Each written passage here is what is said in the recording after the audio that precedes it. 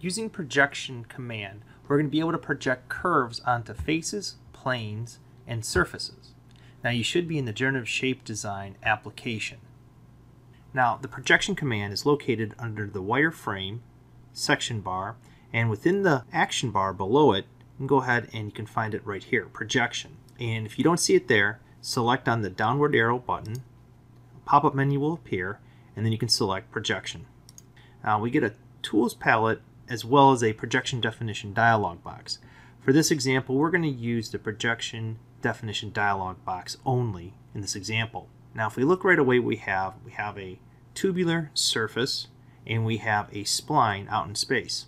And what we're going to do is we're going to take that spline and we're going to project it onto that tubular surface. Now to do so, we're going to go ahead first to the projection type, and there's a drop-down menu. If you go ahead and select on that, notice you have the choice of a normal or a long direction. Now the normal projects the curves normal to the support surface or plane.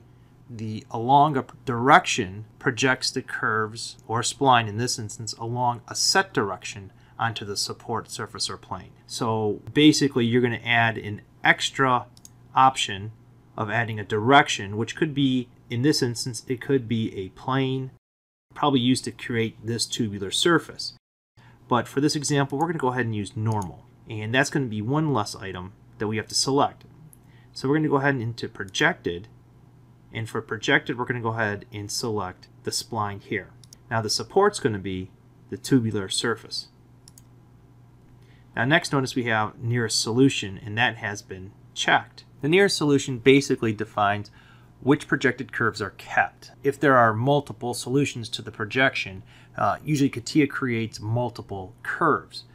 By putting a check in the box next to nearest solution, CATIA will only keep the curves nearest the original curves. So we always basically want to keep that on.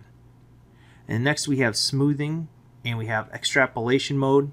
We're going to go ahead and select none on these for this instance. And basically it gives us the choice of a tangency and curvature in both modes, which is basically the tangency is of G for G1 curves and curvatures for G2. So let's go ahead and we're going to hit preview first. This is where it gets a little tricky because we're projecting this particular spline onto a different shaped surface. We're going to get a different shape on that surface, as you notice here. And that's quite common when you do that.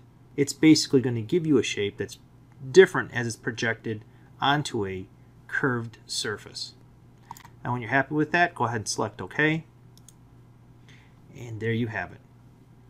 Now I highly recommend for you to go down below, go through the procedures, and also look at all the other information regarding the other option of a long direction.